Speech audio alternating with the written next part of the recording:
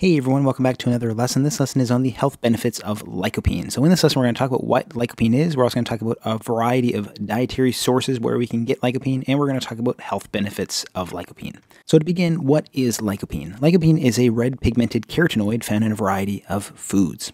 So it is red in coloration. It is a carotenoid, which is a fat-soluble compound, and it's found in a variety of foods. We're going to talk about a lot of those foods in the next slide. So it's important to note that it gives a lot of fruits and vegetables their red and oftentimes orange coloration.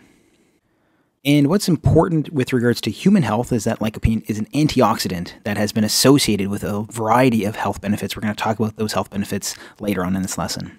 And it's only obtained through diet, as humans are unable to synthesize it.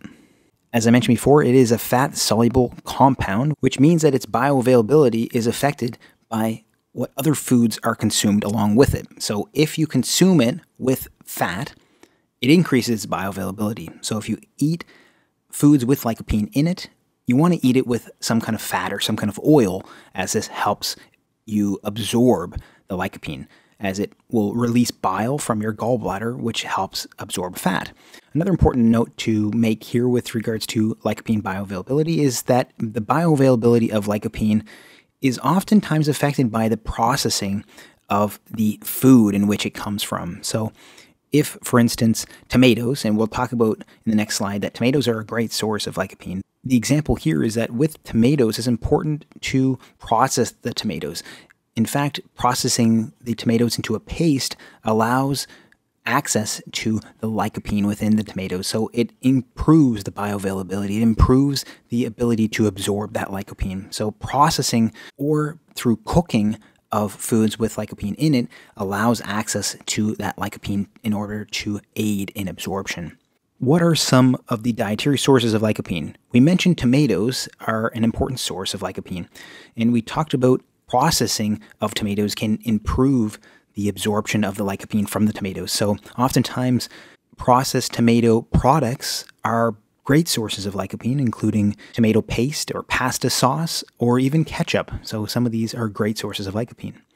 We can also get lycopene from goji berries, grapefruit, watermelons, papaya, guava, apricots, and pumpkins, along with carrots. So as you can see, a lot of these dietary sources have a red or orange coloration to them, and that comes from the lycopene, as it is the pigment that gives them their color. So these, again, are great sources of lycopene. Now let's talk about some of the health benefits of lycopene. One of the first health benefits that has been shown in a lot of research is lycopene's ability to reduce risk of prostate enlargement.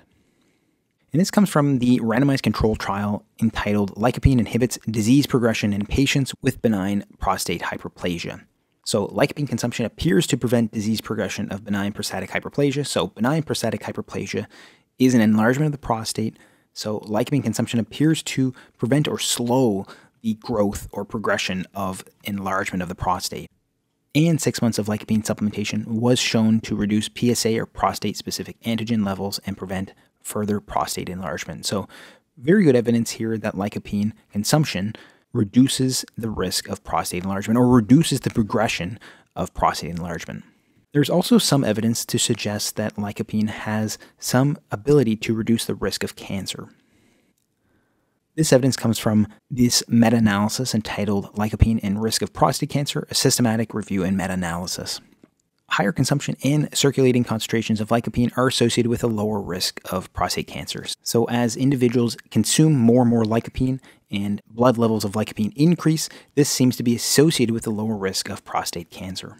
And there's also been some evidence to suggest that lycopene may reduce risk of lung cancer, although some evidence suggests that there's no change at all. And this comes from the article entitled An Update on the Health Effects of Tomato Lycopene. So it seems to possibly reduce the risk of cancer. And as we've mentioned before, it seems to play a role in preventing or slowing down enlargement of a prostate. So now let's talk about cardiovascular health implications from lycopene. And these come from the article entitled Lycopene as a Natural Antioxidant Used to Prevent Human Health Disorders. And a lot of following health benefits we're going to talk about come from this article as well. So lycopene may have cardioprotective effects. It's been shown that lycopene consumption appears to reduce the risk of atherosclerosis, by its ability to reduce cholesterol oxidation. So cholesterol oxidation is one of the first steps in causing atherosclerosis. Some other effects that have been noted include the following. Lycopene consumption appears to lower blood pressure. There has been evidence in mice models to show reduction in myocardial damage from a myocardial infarction or heart attack. So again, a lot of this evidence is preliminary at this point. It's been shown in animal models, but it is also very encouraging to see that lycopene may have some other health benefits as well. Now let's talk about even more health benefits. And again, a lot of these are going to be found in animal models.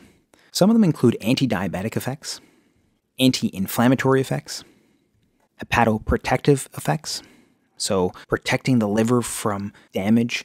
So some models have shown that lycopene supplementation in animal models that have been exposed to high levels of Tylenol protect the liver from damage caused by Tylenol. So some preliminary evidence here. Neuroprotective effects. It has been noted that lycopene consumption may aid in preventing or reducing age-related cognitive decline and memory loss, and even neuronal damage and injury.